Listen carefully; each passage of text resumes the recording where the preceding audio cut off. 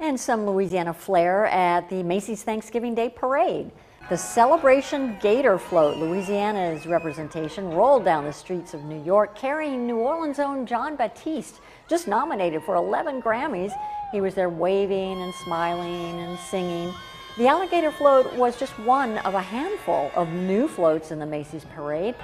And Louisiana tourism leaders hope that all the eyes on the parade, an estimated 75 million people, both in person and on television, will be inspired to come here and visit.